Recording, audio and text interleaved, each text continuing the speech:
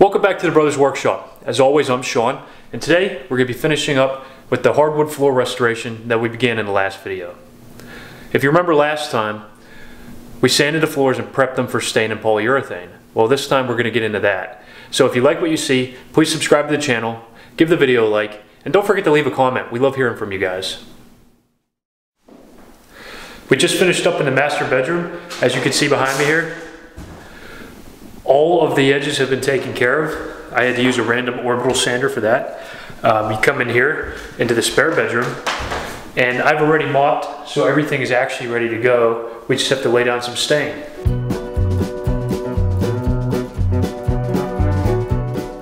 So we stained the floors by hand. After a while, you're going to realize that hardwood floors are pretty rough to kneel on, so we recommend using a mover's pad or some type of a quilt. This way your knees are going to be cushioned as you stain the floors for a prolonged period of time. We chose to go with Early American. It's a little bit darker, and it's by a company called Polyurethane. It gave us the rustic look that we were going for. We use an old t-shirt as a rag. This way we minimize fibers that would get stuck to the floor as we spread on the stain. When you apply the stain, make sure that you're going with the grain of the wood and you're not laying it on too thick.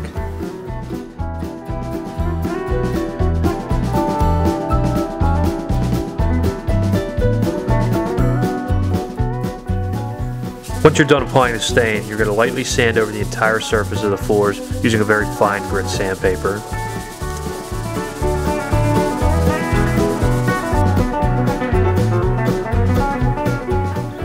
Next, you're going to apply the polyurethane.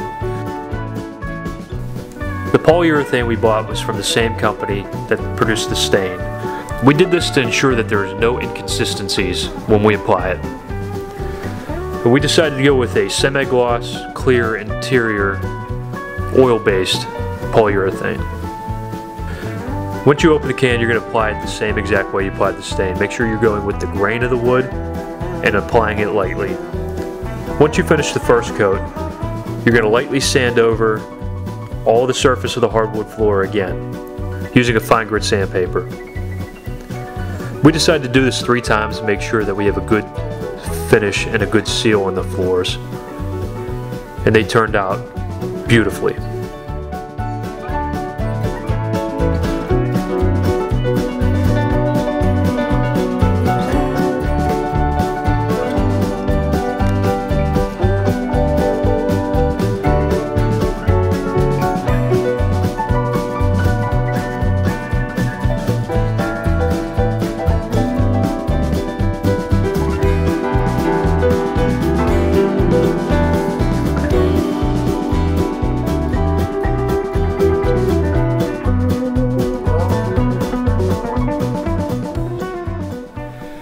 Thanks for watching, guys. We're going to be bringing more of this stuff to you as we continue to renovate this old house.